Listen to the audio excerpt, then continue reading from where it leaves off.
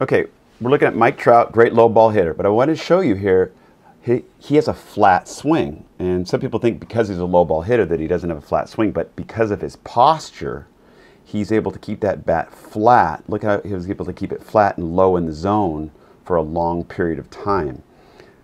His back foot's nice and sideways. That was a ball the opposite field, obviously.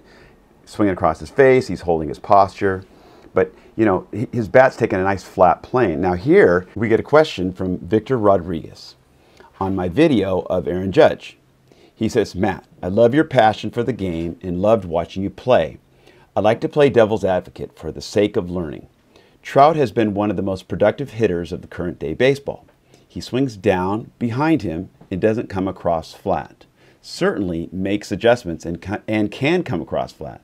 However, for the most part, I assume he says, he's not. What are your thoughts on his production versus staying flat approach? Would you be able to address Trout's swing in a video like you are with Judge? That's an excellent question, Victor, and it deserves a good answer, so here you go. Notice, if you take a player like Aaron Judge who leans back a lot, you're going to have a lot of swings and misses because we perceive the ball coming in flat, even though it's dropping 3 feet from gravity over 60 feet. But see, you can see the ball right there. It looks basically flat. It's only going down about an inch over 18 inches. So if you lean back too much, which he does because he's really elastic, and sometimes you get out of the way of the ball, or maybe you get in the habit of hitting home runs in batting practice and you just lean back too far, you have that 30-degree angle instead of that optimum 6-degree angle. Upright posture gives you about 3 or 4 feet of margin for error for timing. But you see a guy like a Mike Trout, his posture is right up and down, which gives him an ability, even on a low ball, to keep that bat in the plane flat for a majority of the time. Now he just hits the ball out front there. That's just hitting the ball out front and catching it a little bit. But even that last little bit of out front is still flat. And I'll show you here. So he's taking this flat part of the zone. He's keeping that bat on line because of his posture. In other words, you're able to reach farther with a flat bat. You're able to reach farther with a,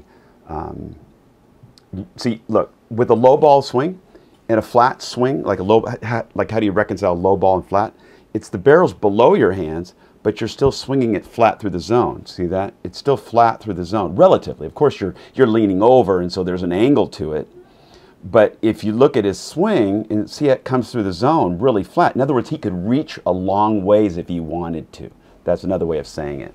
But look, as he finishes, you watch him finish, and of course, it's flat below his shoulders. His arms never, they don't finish high. They go just below the shoulder line. You don't begin above your shoulder and finish over your shoulder.